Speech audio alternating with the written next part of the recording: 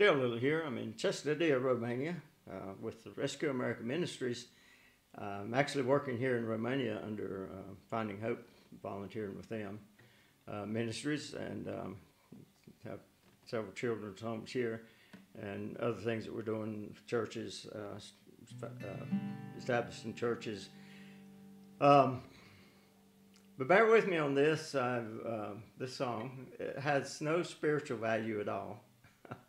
It has to do with a time in my life, though, that there's a story that follows after it. I hope you'll stay with me as I talk a little bit about my journey with God and how He's brought me and where He's brought me from. Now, I've done more in depth on this. It involves a particular time in my life. So this is just an old country song sung and written by Mel Tillis, I think. Well, once I was a slave at the sawmill. Talk about a poor boy, talk about a poor boy, never saw a dollar bill. Work was so hard at the sawmill. Think about a poor boy, think about a poor boy, when you go to write your will.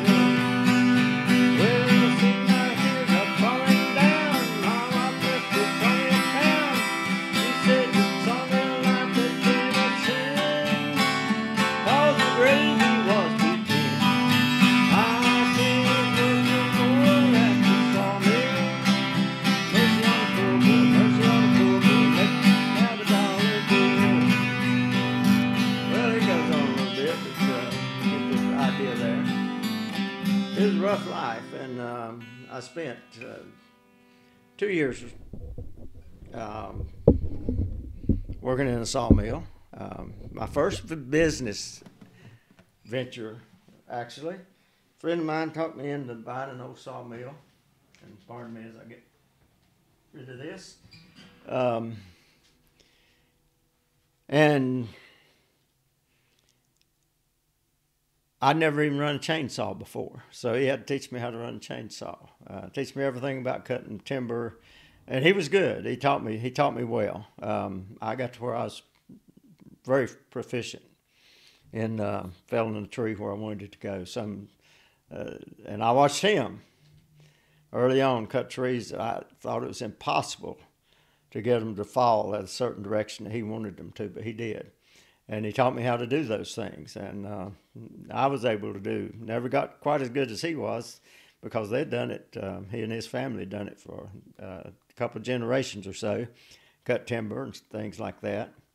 But I did get to where I could cut some trees that you wouldn't think they'd go that way. And there's other times when I failed just a little bit. I may have time to relate that, but I hadn't planned to.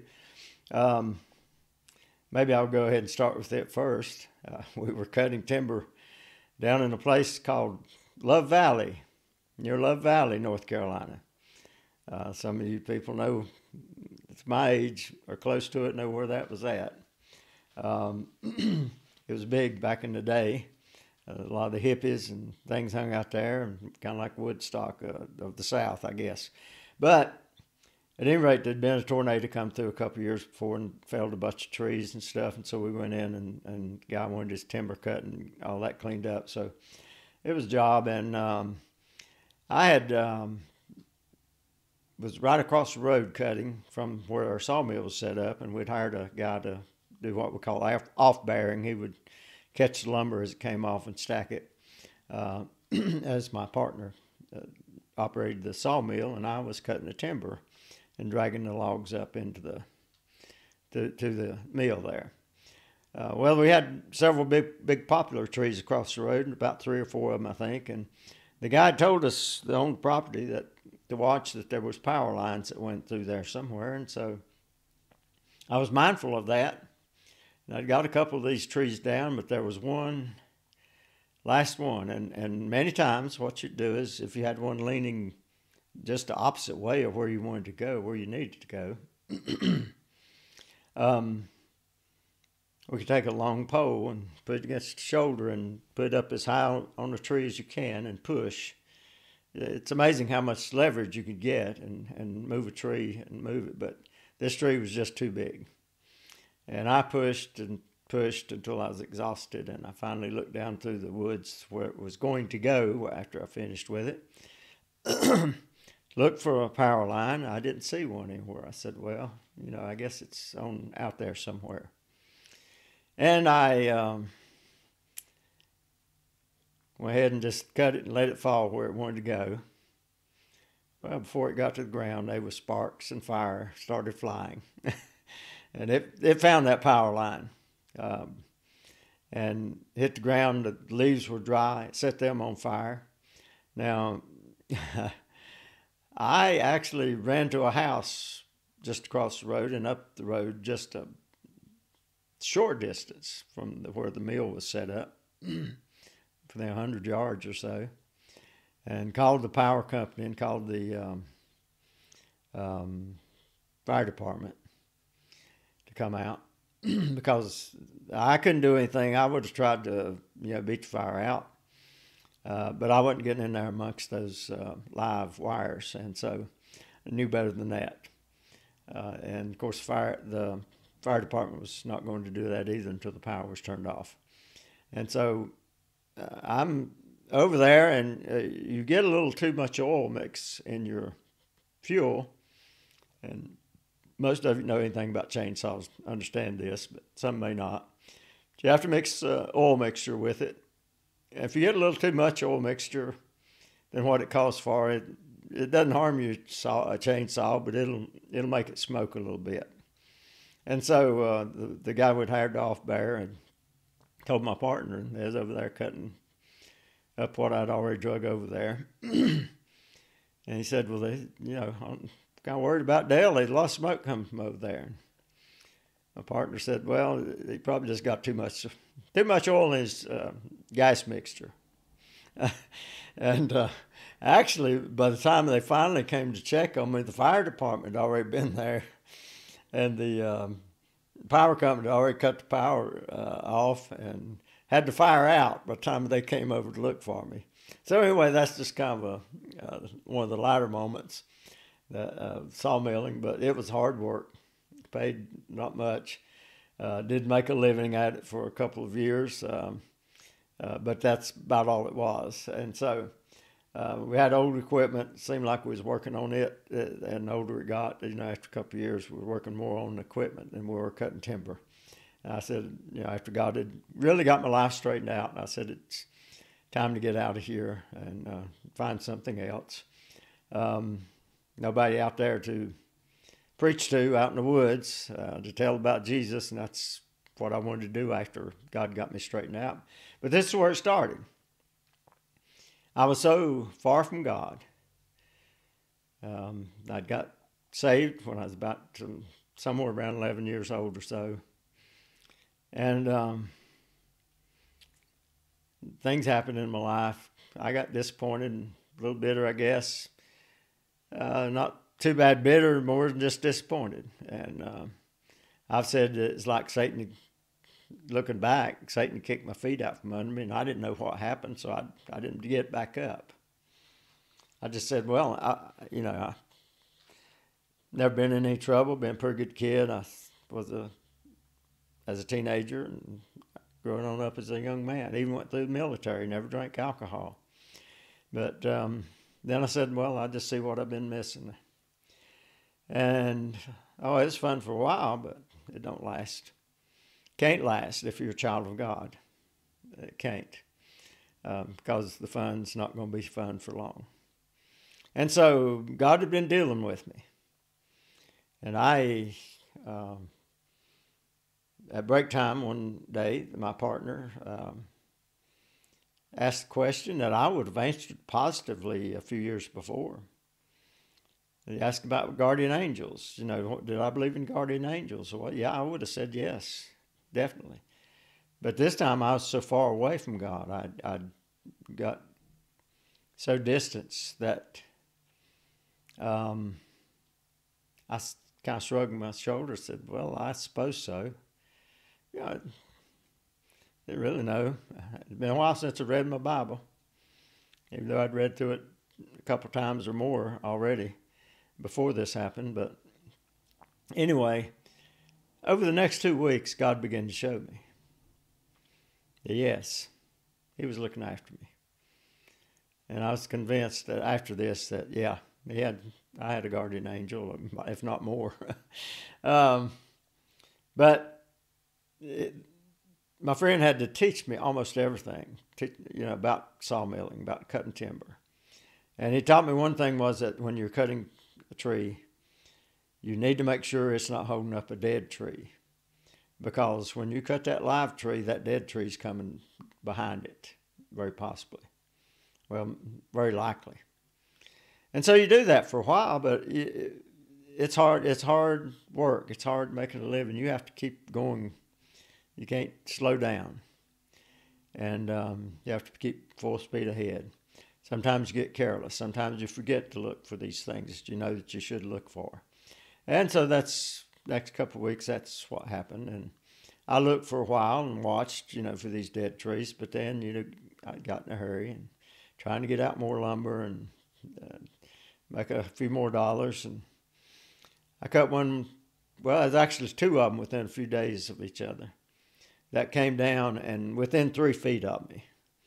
After I'd cut the live tree, I'm watching it fall, and all of a sudden out of nowhere, I see a flash in front of me, and it's another tree. It came down and just missed me within 2 or 3 feet. I had it twice. But then there was the third time. And those first 2 made me think a little bit. That's a lot just to be coincidence that both of them missed me. Well, the third one hit the bill of my cap and took my cap off, but I never got a scratch. Definitely then I was thinking, yeah, God is looking after me. I think. Began to think very strongly. Still wasn't 100%. God's wanting my full attention, and he got it. Another thing a friend of mine taught me to do was that sometimes you'd cut a tree, and it would, get this piece of paper and use it for, you cut a tree, and a lot of times it would come down, it'd catch tops of some saplings, and what it'd do was just bend those over and pin the top under that tree after it hits the ground.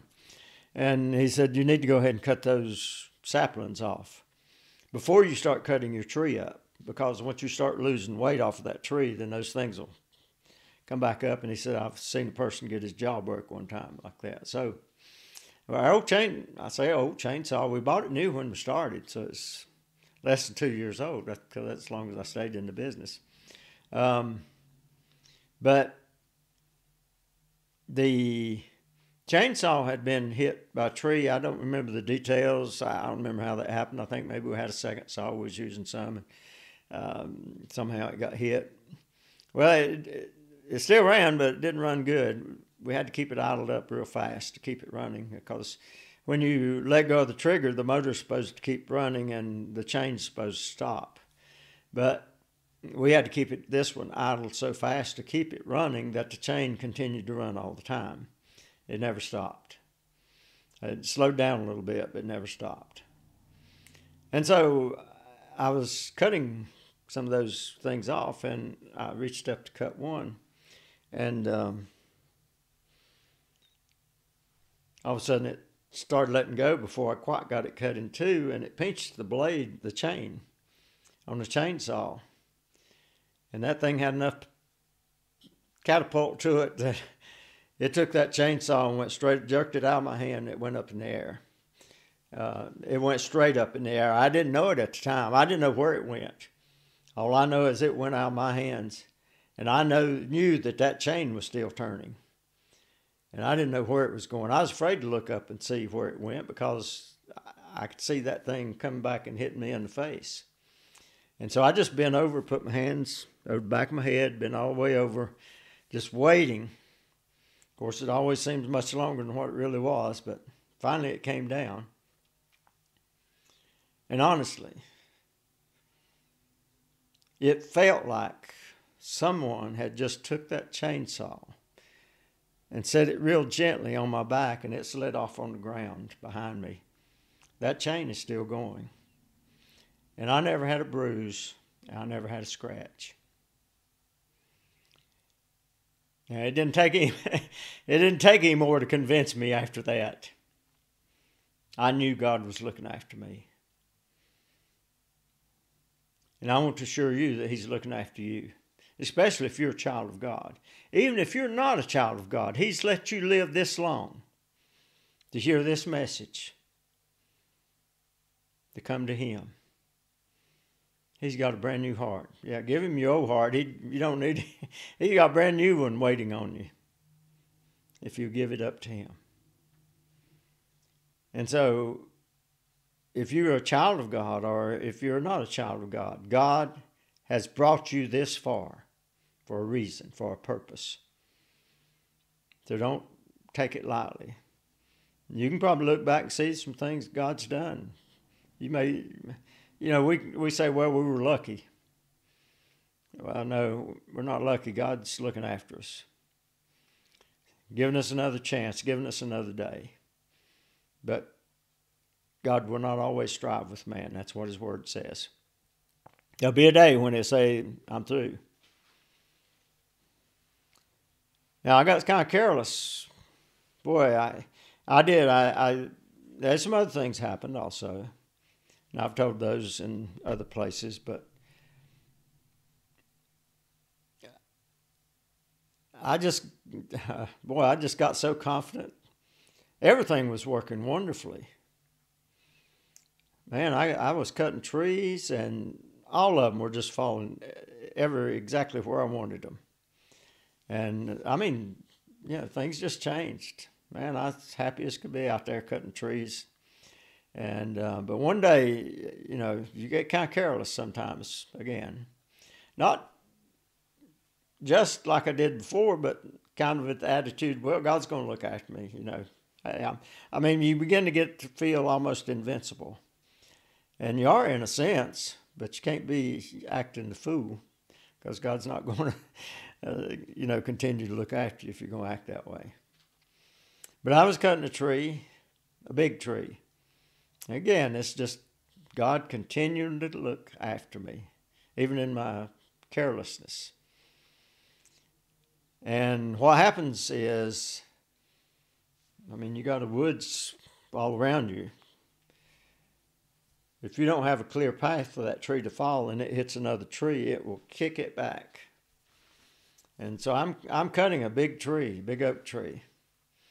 And I'm looking around trying to find a clear spot for it to fall, but it wasn't a real clear one, but I was hoping that it was going to fall just short of the top of it hitting the tree in the distance there. But I misjudged it. It did the top of it just before it got to the ground. It hit that other tree and it kicked it back. Well, I'd cleared me out a little spot to work in to do the cutting things. There's a lot of briars and brush around, and I'd cleared some of that out. And as soon as I cut it, I started backpedaling to get as far away from it as I could in case it did kick back, and sure enough, it did. Well, behind me was a tree laying crossways, and as I backed up, I tripped over it, fell backwards. Now, I don't know how this happened. Again, it had to be God. I was not consciously thinking of anything. I just tripped and fell. But instead of falling back straight, I fell kind of sideways up against that tree that was already on the ground. And this tree jumped across and come down and landed. And if it had not been for that tree, then I'd been crushed. But I'm laying up against that tree. And that other tree's come across and then back down. And that other tree kept it off of me. Another close call. But again, it just reaffirmed to me how much God was looking after me. And he's continued to look after me all these years. I'm 74 years old now. got a lot of health problems. Don't give me you. I don't want to hear the, why aren't you healed? You're supposed to be healed and all that stuff. That's garbage. God heals who he wants to. He saves who he wants to. But if you call on him with a contrite heart, a broken heart and a contrite spirit, I forget which one way or the other there, but you get the picture. The Bible says he will not reject you. He'll not ignore that. So call on him today. If you are either saved or unsaved, if you're just needing to get back in a relationship with God, or if you're lost on your way to hell, never been saved before, like I say, the Bible says, Jeremiah 17:9, and you can hold on to that excuse if you want to, that you're the way God made you. That don't count for anything. This is why.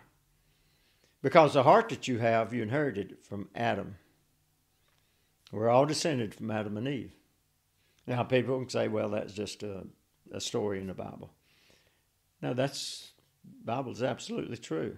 You can dispute it if you want to. But you inherited that heart, that wicked heart.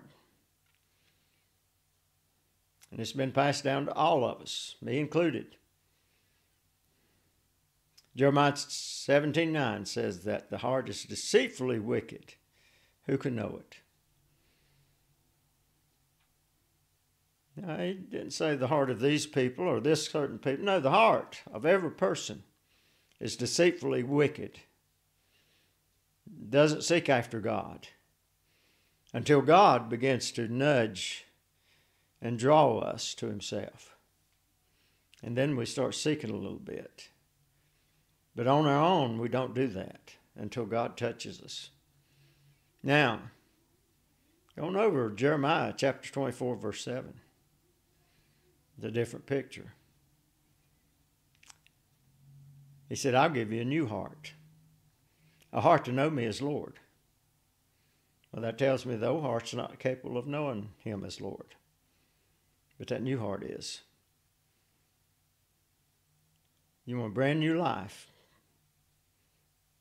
The Bible says we're a new creation. Then you can have it. If you're disappointed, if God's convicted you of sin, if you're not walking with him, then you're in sin.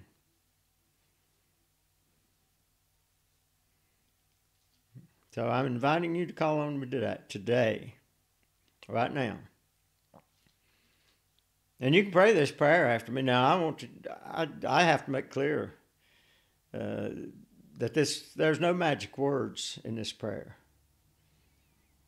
The prayer is not a magic prayer. God's looking at what's in your heart, but if you need to help express that, then you can say something like this to God. Father, I know I'm a sinner.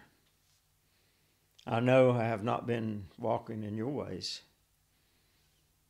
But I believe that your Son, Jesus Christ, came and died in my place, gave his life, that I might spend eternity in heaven, and I could have that brand new heart, a heart to know you as Lord, a heart to know you. And Father, I pray that you would help me, give me that new heart, and come into my life. And I'll do my best to walk with you with your help. And I trust that you will keep me from this day forward. In Jesus' name, forgive my sins. Amen. Something along that line, or that particular prayer, if you really meant it from your heart. And if you did, maybe leave something in the comments. But we're praying for those that are listening. I don't know who they are. God knows every one of you. God, Father, I pray that you would touch hearts today with this message. Lord, someone will hear this. I know you didn't have me do this just to be doing it. But someone needs this message. I pray, Father, that you'd save them today. In Jesus' name, amen. Dale Little, Rescue American Ministries. Now I'm working here in Romania. We're working under Finding Hope Children's Home, Nathan and Akko Merrill. I'll try to, my mind don't slip it, put something down in the comments. If you would like to help in some way, you can make your donations through them, and just tell them that you want it for the churches if you want help and assist in what I'm doing here. And so, however you want to do it, but that's who we're operating under here in Cesardia, Romania. Back home, we have our work that we do, Rescue American Ministries, but not much going on there right now other than these videos, which I have to produce and send them out from here. But I've been doing teaching ministry. I hope you'll follow up on some of those. But like I say, Finding Hope, if you want to help here in Romania with the work that's going on, Finding Hope Ministries, Nathan and Akko Merrill. And like I say, I'll try to put a link. Dale Little, God bless you.